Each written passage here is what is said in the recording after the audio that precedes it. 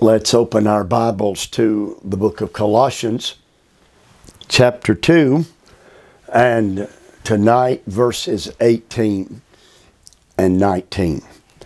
Just those two verses. Class, may I read you the text?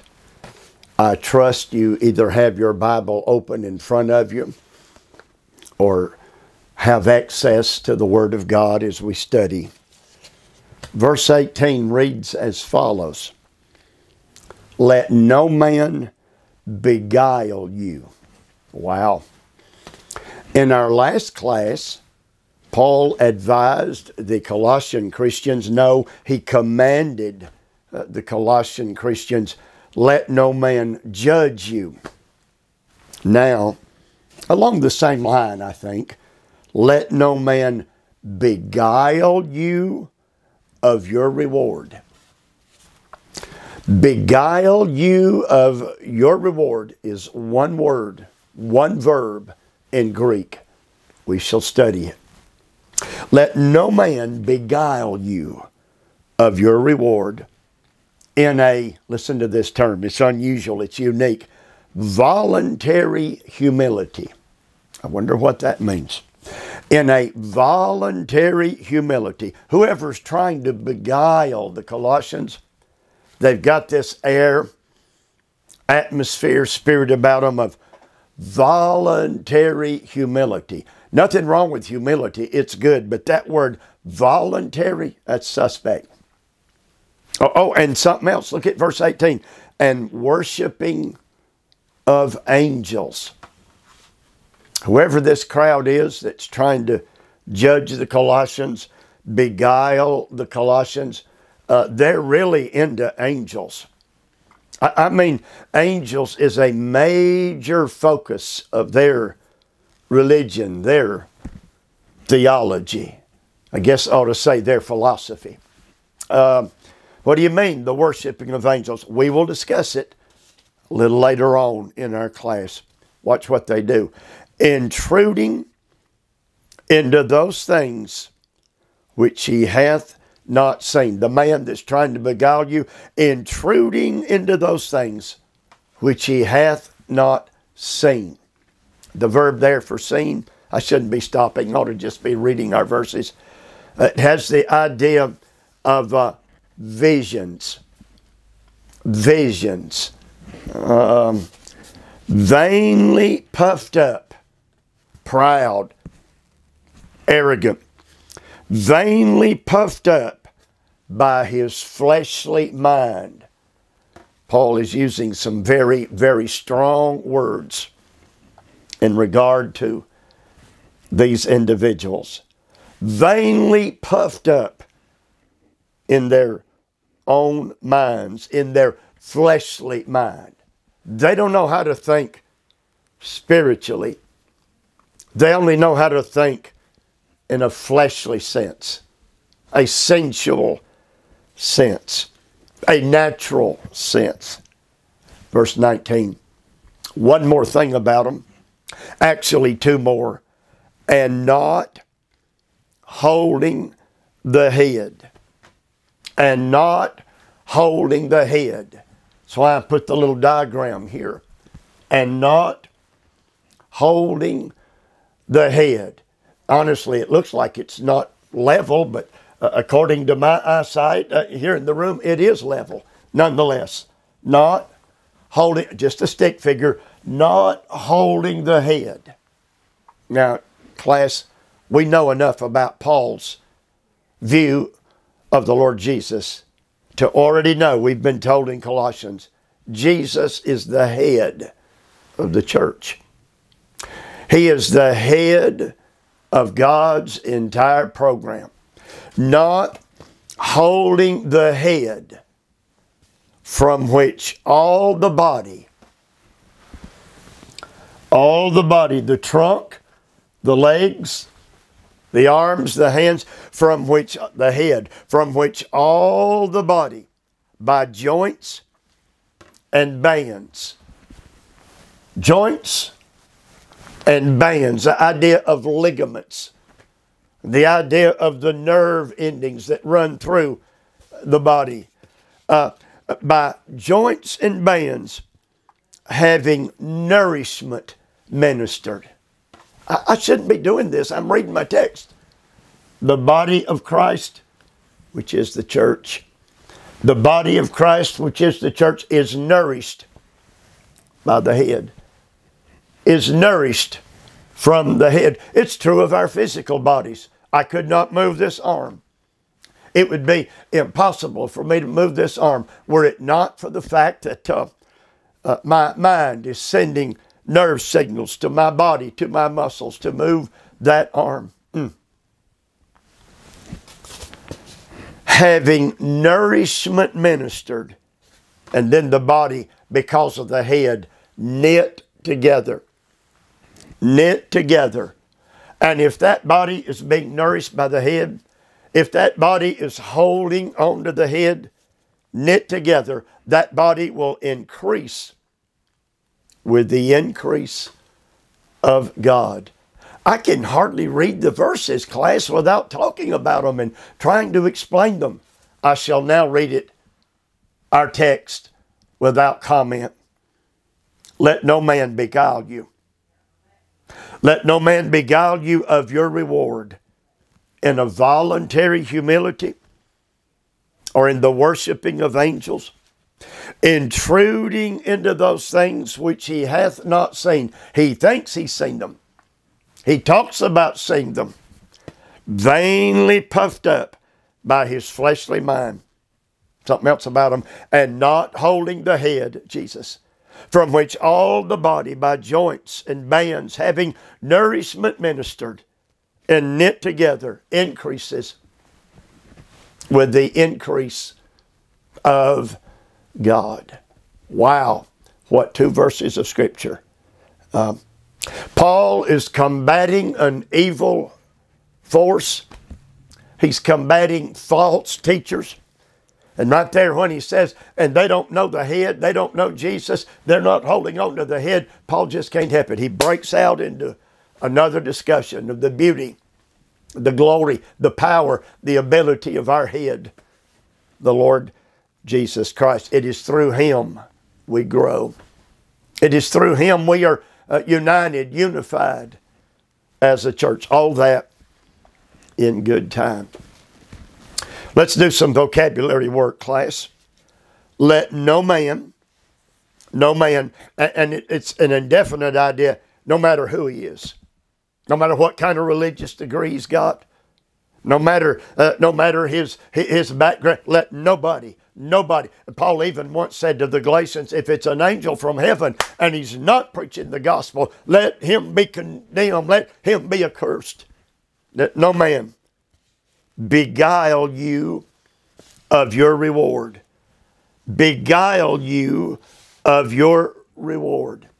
Listen to this verb, if you will, please. It occurs here and here only in the entire New Testament. Kata brabuo. Kata brabuo. Let's analyze kata brabuo. Kata intensifies the verb.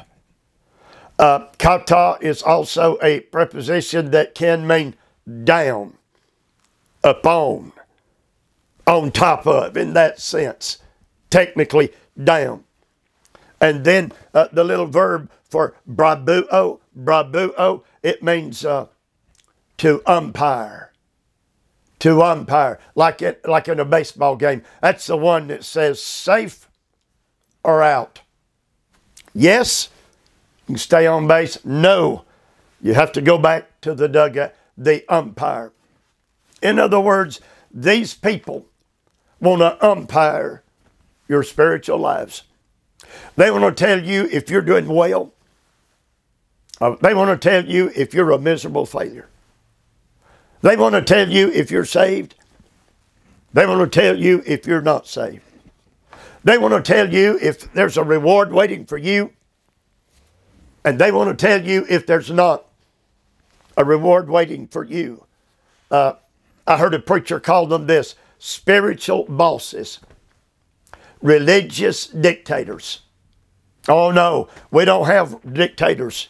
as true Christians. We don't have bosses. We have one head. Oh, we've got pastors who are under shepherds of the flock, but there's one head to the church. Let no man beguile you of your reward. And you see, the judge, the umpire, Paul's thinking of games, athletic games, what we would now, I guess, refer to loosely as the Olympic Games. I'm not a fan of the Olympic Games since they've been politicized, but Paul's talking about the pure athletic prowess of it. It's the umpire who says, you ran the race, but you stepped out of line. You're disqualified. Oh, you fought a good fight, but you got out of the ring once. You are disqualified. You will not get your reward. These people, they're playing God. These people think they're the arbitrators of whether I'm doing good or bad, whether I'll get a reward. Honey, that's left up to the Lord Jesus Christ at the judgment seat based on how faithful I've served him. My. Don't let anybody beguile. And when Paul says don't let it happen, don't let anybody beguile you, don't let anybody disqualify you, don't let anybody rule you out, that means it's already going on. They're already trying to judge the Colossians in respect to days and in respect to weeks and months and in respect to what they can and cannot eat. We've studied that part already. Now, Paul wants to describe this crowd, these spiritual dictators. He said, number one, in a voluntary humility. In a voluntary humility. All right? I'm going to, in my country way, I'm going to define that term, voluntary humility. A false humility. A put-on humility. This will work. A hypocritical humility.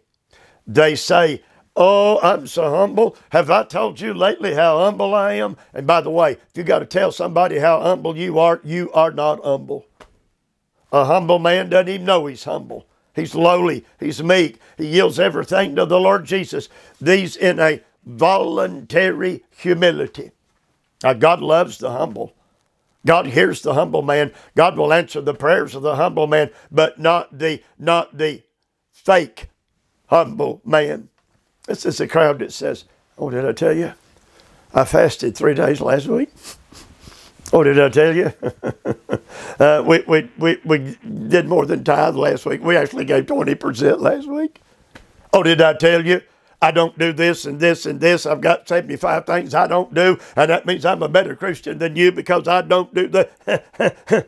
That's voluntary humility. Humility, but it's got to show off. Humility's got to brag a little bit. Oh, look here. And worshiping of angels. Worshiping of angels. Whoever these enemies who are trying to detract from Jesus, let me just go back and say this again. Jesus is the head. Jesus is the answer. In him dwells all the fullness of the Godhead bodily. Hallelujah. But this crowd, no, it's not just Jesus. Worshiping of angels. Worshiping of angels. We believe this crowd of Jewish, ascetic, as far as I'm concerned, apostate, quasi-Gnostics, Gnostics, they believe God is so great. God is so big. I can never approach him. I'll never know him. I'll never go get to live where he lives, so I got to figure out a way to get there. Sounds like the Tower of Babel, doesn't it? And they come up with somebody says, Jesus, Jesus, he's the way. Oh, no, we can't accept that. They tell us Jesus came in a human body. We believe anything in a human body is wicked. And God said, no, we can't accept Jesus. Angels. We believe there are levels of angels. And if I can know this one and then learn about this one, every bit of it, just make believe, every bit of it, superstition. And they've got hundreds of levels or degrees of angels. You say, I'll know this angel, and then I'll know this angel. And when I finally get to the archangel, when I finally get to the highest angel, then I'll step out in heaven. Jesus won't have nothing to do with it. I will have enlightened my way, learned my way, earned my way into heaven, and God will just step aside and let me in. Wrong, wrong, wrong. If anybody's trying to go to heaven any other way than Jesus, I need an amen. They'll die in their sins and go straight to hell. Jesus is the only way, John 14:6. Paul said, they're trying to run your life. They're trying to tell you that the way I've taught you to live for God is wrong. They're saying Paul's out. Our way is in. Grace is out. Works, that's in. They come to you trying to rob you. They come to you trying to beguile you of your reward. By the way, as Christians, if we're faithful, we will be rewarded. We will be rewarded. We will be rewarded at the judgment seat of Christ. The New Testament mentions crowns. Looks to me like they'll be meted out, given at the judgment seat of Christ. Only Christians are in attendance. The lost will be judged later at the great white throne judgment. And the Lord, the judge of us believers, He will give us to us. He will reward us according to the deeds. It's what Paul said. The deeds done in our body, whether it's bad or good. If I've been faithful, if I've been faithful, if I've been loyal, if I've been true to the Word of God, obedient to the Holy Spirit, worshipful of the Lord Jesus Christ, crown of glory, incorruptible crown, crown of righteousness, crown of rejoicing, the crown of life. Paul said, be careful. They want to rob you of your rewards. I don't believe you can lose your salvation. I believe Scripture teaches the permanence, the security of our salvation, but you can lose your rewards. I say you can lose your rewards. Paul said they'll rob you of your rewards. They'll keep you from getting the crown after you've run the race and fought the fight. Then that volunteer humility, fake humbleness, piety dripping from their mouths, self-righteous, I'm a little better than you, and let me tell you about how good I am. Worshipping of angels, way too much up. Angels are real. There are fallen angels who've rebelled against God, and they are genuine angels who continue to be loyal to God. The word angelos, angel, means messenger, errand runner. They're servants of the Lord. Thank God for them. But they're not to be worshiped. They're not to be too highly esteemed. It's Jesus, Jesus, Jesus when it comes to our salvation and our worship. Book of Hebrews says the angels right now are falling down worshiping our Savior. Worshiping of angels. Worshiping angels on the way to heaven. That is one likely interpretation. Let me go ahead and give you another one, worshiping of angels. And that word for worshiping, it is used as religion. The book of Acts uses it once, and it's translated religion, the religion of angels, highly honoring and venerating angels. Here's the second idea. Hard to believe a Jew would end up worshiping angels. He would worship the one God mediated through the law, mediated through Moses, worshiping angels. Here is a secondary interpretation. Worshiping angels. We know from Revelation chapter 4, right now in heaven, there are angels, multitudes of angels worshiping our Lord.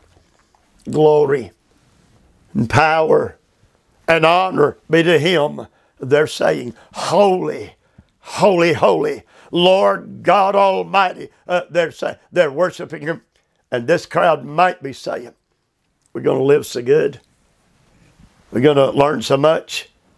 We're going to end up being so enlightened that we will be transported to glory and we'll worship with the angels. Visions. We'll see the angels worshiping. We'll hear the angels singing. And we'll be invited to try. It is the height of conceit. Worshiping of angels or worshiping of or with angels. Intruding into those things. Intruding into those things. The word there for intruding means to go again and again and again. One lexicon says it means to frequent. Intruding into those things which he hath not seen. Now this is it's going to be a hard concept to explain. Things which he hath not seen. And the verb there for seen, horao, H-O-R-A-O, gives us our word horizon, the panorama of things. These people are keen on visions.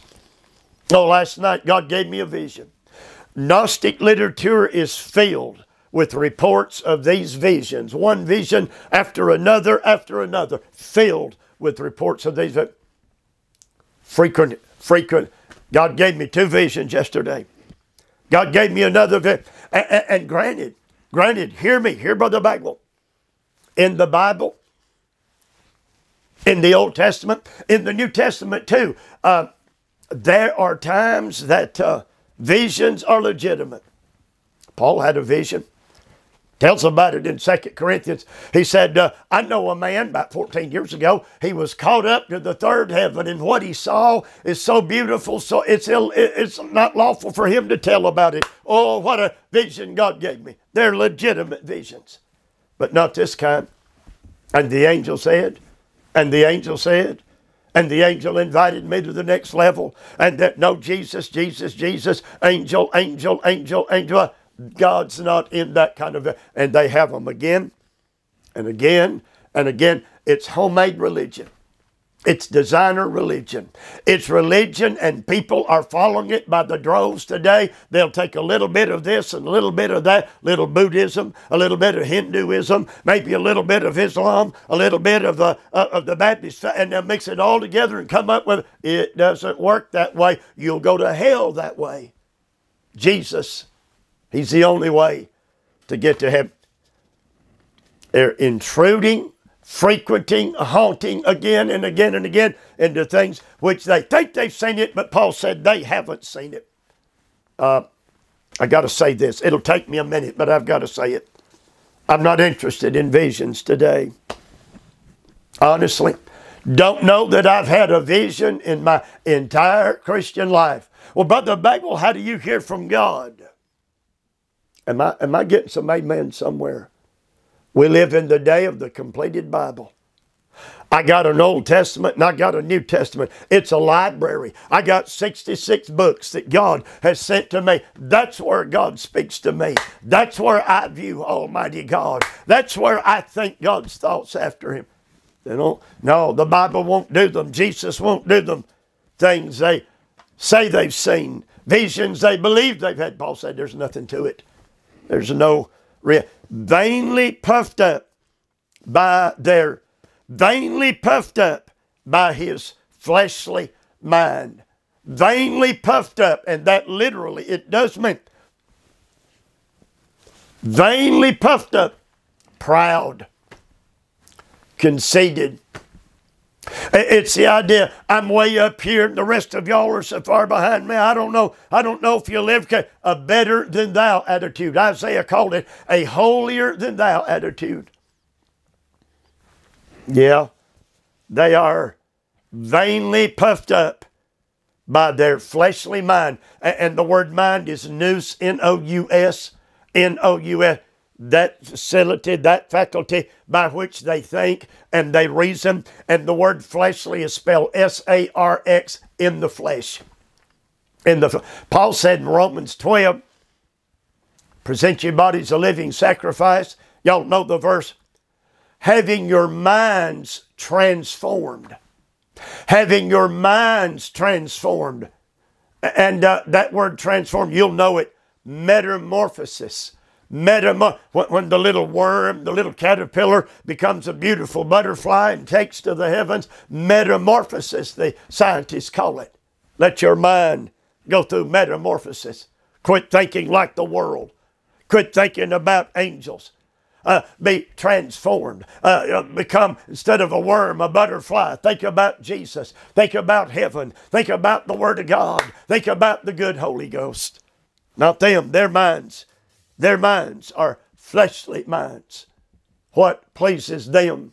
What elevates them? Verse 19, I'll have to hurry. Verse 19. Here's the key. Here's the clincher to it all. And not holding the head. That verb kratao, holding, it means this. Grab on to and not letting go.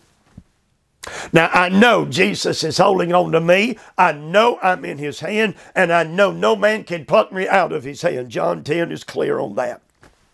But He's not only holding on to me, and I make no apology for it, I'm holding on to Him. Krateo, it is a verb that means with your strength, with your might, with your intellect, with your heart, with your emotion. Hold on to your Savior. Don't let the winds of doctrine blow Him away, these false winds of doctrine. Don't let the devil jar you and knock Him away. Be steadfast. I am holding on to, but they're not. They are not. Ook, it's the strongest negative in the Greek language. They are not holding on to Jesus. You know what Paul just said? They are not saved. They are not saved. Or if they're saved, they have backslidden, they have recanted, they have apostatized. Something is wrong. They are not presently holding on to the head. You can't get saved without meeting the head. You can't get saved apart from the Lord Jesus, not holding the head. Oh, it's true. It's true in the Galatian churches. Peter was over there visiting. Barnabas was over there watching what God was miraculously doing among the Gentiles. And there's some folks that came from Jerusalem, legalists, this crowd. You got to obey the law. You got to worship on Sabbath. You got to be circumcised. That crowd. They came, and Peter, he'd forgot all about the law. We're not under the law. And Peter was eating with the, pass the pork chops, please. Can I have 2 or 3 more of those shrimp? Oh my, Peter's having a time. He's at liberty in Jesus. That crowd comes and Peter gets scared. He backs up. He quits eating with the Gentiles, and he goes back to eating lamb chops, and he goes back to eating kosher food, and Paul let him have it. Paul said, I withstood him to the face. You're a Jew. You've been eating with the Gentiles, and then this legalistic crowd shows up telling you, and then you change. Paul rebuked Peter. Paul is the apostle of the grace of God to the Gentiles. They're not holding on to the head. They don't know Jesus. And as soon as Paul says that, boom, he's off talking about Jesus. All the way through Colossians, when Paul mentions Jesus, it's over. Because for 2 or 3 more verses, it's going to be Jesus, Jesus, Jesus, sweetest name I know. Jesus, Jesus, Jesus, most beautiful, He's my God and my Savior, altogether lovely. Let's watch Him. The head, I may have moved it then, class, I'm sorry. The head, that's Jesus, from whom all the body, I'm in that body. If you're saved, you're in that body, from whom all the body. I may be a leg, you may be a hand, but from whom all the body, by joints and bands. I don't know how, that's the connectors. That's the nerve endings. That's the ligaments. That's the nerve tissue. Everything that hooks me to the head. Joints and bands. Paul's a physiologist here. Having nourishment minister. If I get nourished, it'll be from Him. You see, here are His words. Here is His mind. Here is His way of life. And Him, my Savior, that's the living Word. This is the written Word of God. I will be nourished. And that word nourished, to be made to grow. It carries the idea of oh boy, having nourishment ministered. Having nourishment ministered. I've got to give you that word, and I only have a few seconds to do it. It means it's the word they use for the husband-wife relationship. Every need supplied, every need met, every fear removed. Oh my, Jesus meets every need, removes every fear, feeds me in every area of having nourishment ministered and knit together. We've got no business fussing and fighting, and knit together, increasing with the increase of God, growing with the growth God gives, growing, maturing, climbing the ladder to the full stature of Jesus. What a text. What a text we've enjoyed tonight.